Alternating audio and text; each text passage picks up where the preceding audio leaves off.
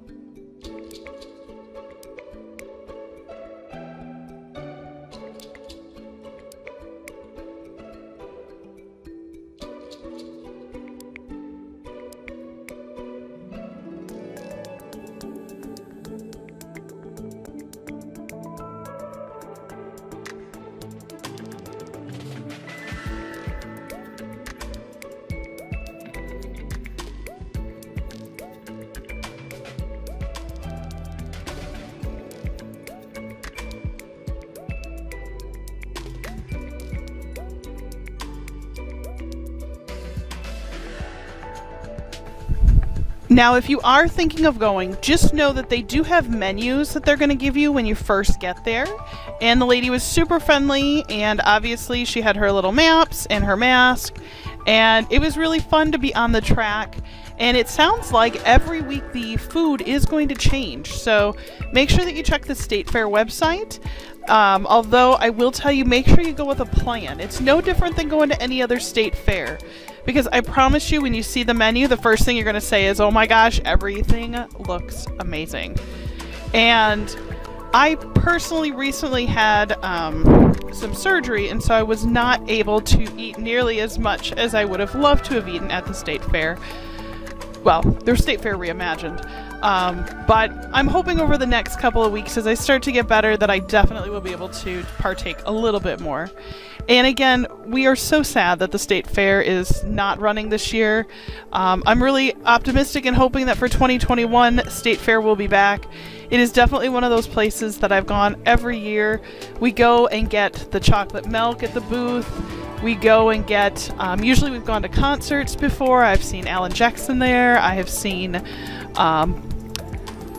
did I see recently? Oh, Reba McEntire. I saw she was amazing. And quite a few other country artists. And again, there's some more of the beautiful flowers. Now, I'm going to tell you, we went on Friday night, which was the first night, okay? This view that you see right now took us almost 45 minutes. It was the very first booth, and at that booth they had corn dogs, Dippin' Dots. They also had Snickers on a stick, deep fried, and a bunch of other things. So I would highly encourage you to think about what you really want, just because otherwise I'm afraid you could spend a little bit too much time. Now I will tell you the very first one took that long. Everything else was a drive up. So apparently everybody wanted either Dippin' Dots, corn dogs, or, you know, Snickers or Milky Ways on a stick. Not really sure, but that one did take 45 minutes. Everything else was a pretty much drive up.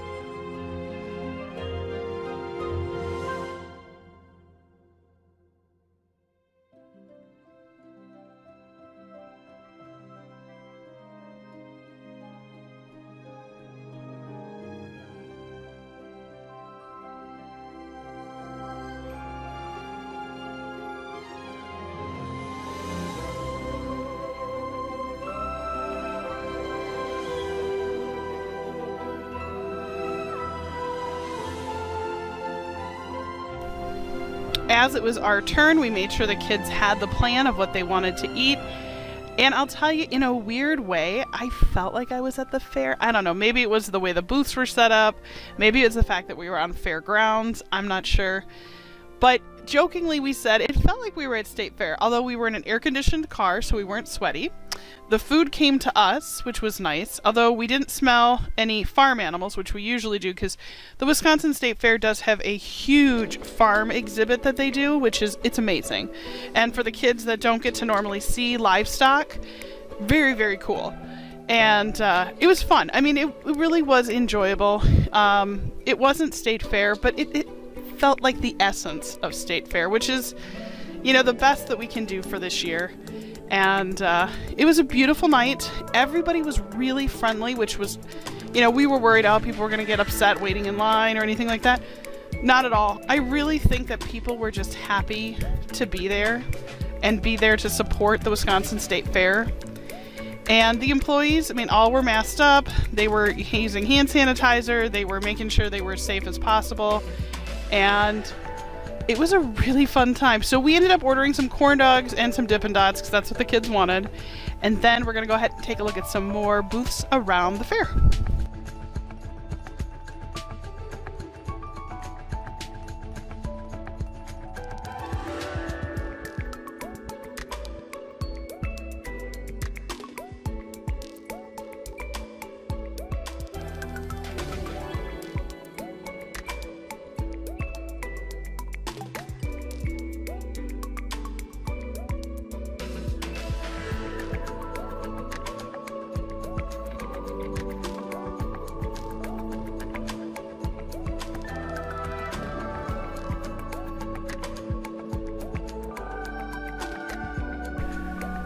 Now, I will say the only thing that was kind of a downer was that there wasn't a place to kind of pull in and temporarily park to eat.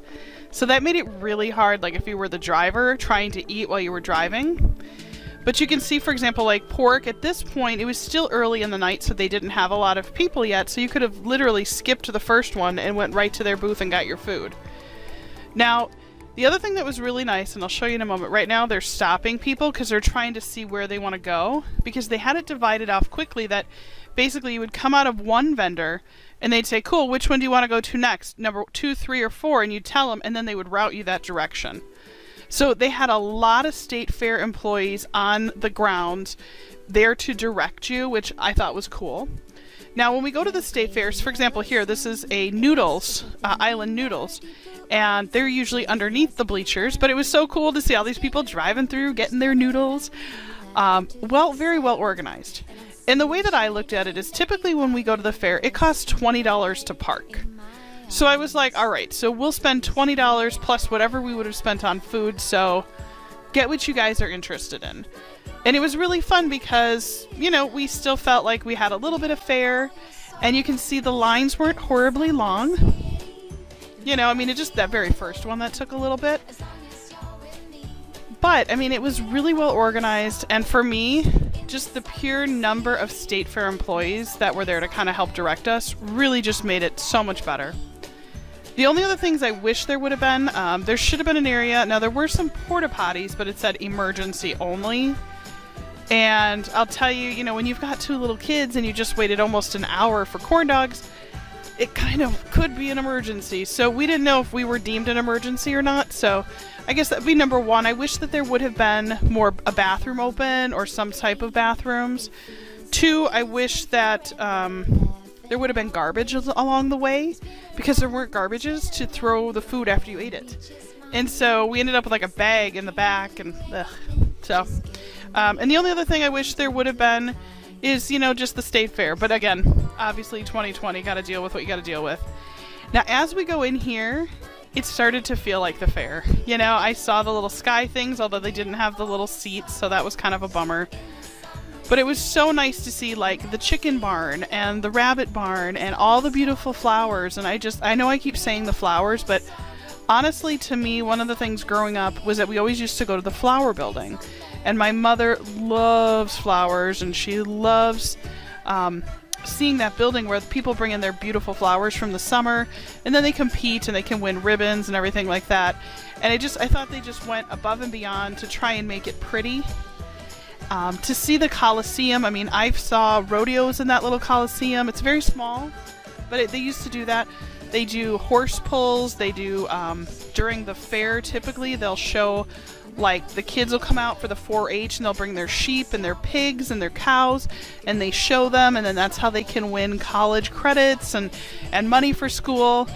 And, I don't know, just seeing all of that, it made me sad. Not gonna cry on my video, but it definitely made me sad. You know, I think that we have all taken a lot of things for granted, and we're just trying to look at 2020 as a year to sort of take a step back and figure out what's next. You know, I jokingly said to my husband, next year at the fair we are gonna sun up till sundown, we're gonna get baked potatoes, and we're gonna go look at every single booth, and it's going to be a blast. You know, there have been years we've gone and we only spend a little bit of time there, but it's amazing how much you miss something until it's gone. Now, coming up here, there's lots of amazing restaurants that always have fun bands, and then straight forward is the shopping. My husband and I kind of joked that maybe they should have had, now for those of you in Wisconsin, they sell these things, these little orange ShamWows or whatever, and the mops. I kid you not, I think that every 3rd family leaves with one of those every year. And so we were joking that along this route, they should have let the guy sell, like, the little orange mops. Like, hey, do you need your mops and your sponges for the year? I mean, they didn't. It was only food. But it was still fun to see all of these buildings. And it was kind of nice not to have to walk. I mean, granted, it would have been great exercise, but it was kind of fun just to kind of get the drive-through version. The next place we decided to go, and I have to talk about this really quick, it was this waffle on a stick location. So you could get chicken and waffles on a stick, you could get brownie on a stick with a waffle, and then there were some other options they had. If you get an opportunity to try it, try it. We ended up ordering a brownie waffle on a stick, and it was amazing. Waffle chicks, they were so friendly, so nice, and again, I feel like everyone was being really respectful to each other, and I'll let Erin go ahead and tell you a little bit about it in just a sec.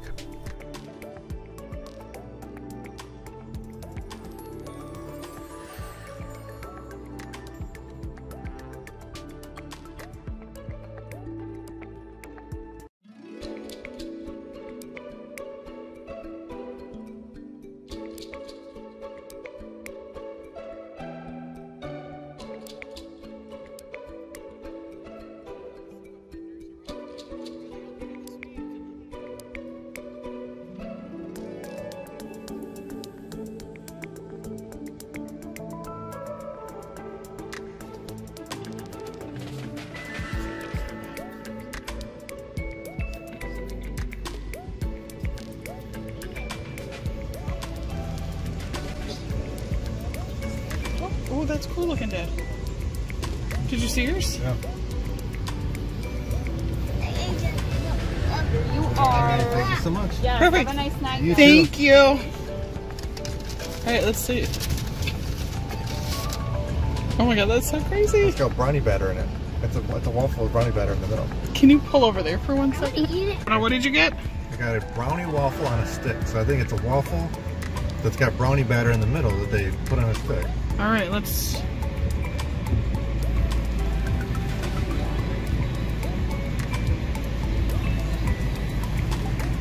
Let's see. Oh, it's a waffle with brownie batter in the middle. Is it good? That's pretty good.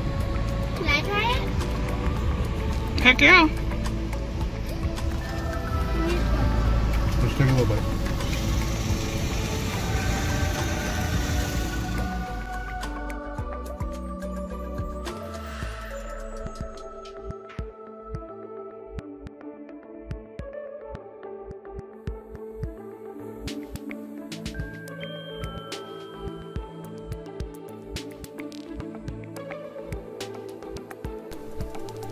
Seeing all of the booths that should be open in the next week or two all shut down and closed up for the year was just really sad. But it was nice to be able to get in there, take a look. Oh, right there, that little group right there, they do the best corn on the cob ever. So coming up here, there's the fun slide that the kids love. And then again, just tons of fun restaurants and animal buildings. And again, there's some more of those beautiful flowers. We decided at the very end, one of the very last booths was a booth that had cheese curds. Quick funny story, my husband and I have been together for a lot of years, okay? And every year that we go to the state fair, he says, I want my cheese curds. And I'm like, cool, get them. And for some reason, I don't know why, but we never end up getting his cheese curds. And so I told him, I said, okay, on a reimagined year, we're getting your cheese curds. And he was like, well, I just had a waffle brownie thing. And I said, we're getting you cheese curds. It's fine. Okay, it's fair day. You know, we'll skip the normal diet and it'll be fine. And it was so cool. And the crazy part is, now you have to see this. Now, again, I don't know about other state fairs, but I can tell you Wisconsin State Fair, they love things on a stick. But look at the size. Where is it? There it is. There is a ginormous cheese curd bucket. Now, we didn't get that. But I saw that. I was like, oh my gosh. Like, what? That would feed a family, 2-3 families. We ended up getting just a small amount of cheese curds. But I remember all the way home after he did that, he was like, that's the first time in all of our years of dating and marriage that he had his cheese curds from the state fair. So I felt as though we accomplished something kind of big for us. You know, I mean, not really, but it was kind of fun. So if you are thinking about going to the state fair for the next couple of weeks, go and do it. Now, next week, the middle 2 weekends, they're going to offer cream puffs. So this is going to be crazy. I went on their website and they're encouraging people to pre-order because then they're guaranteeing when they're going to make them for you. So what night or whatever. I would hate for you to go and they run out. Wisconsin State Fair cream puffs are amazing. They're huge, they're yummy, they're great. Highly encourage that if you're gonna go, make sure you pre-order your cream puffs so that you get it.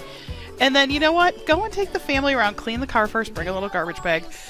We learned our lesson that way, the hard way. But it's fun. It was really fun. I mean, at least it kind of felt like state fair. And just be ready to go and have a good time and go hungry, because trust me, you're gonna eat plenty. So again, my name is Jessica Lynn. I am a member of Team Mold. We love doing Disney DIY, crafting, and adventures around our neck of the woods. So thank you guys again. Don't forget down below, subscribe, comment, and we look forward to seeing you again soon. Take care, everybody.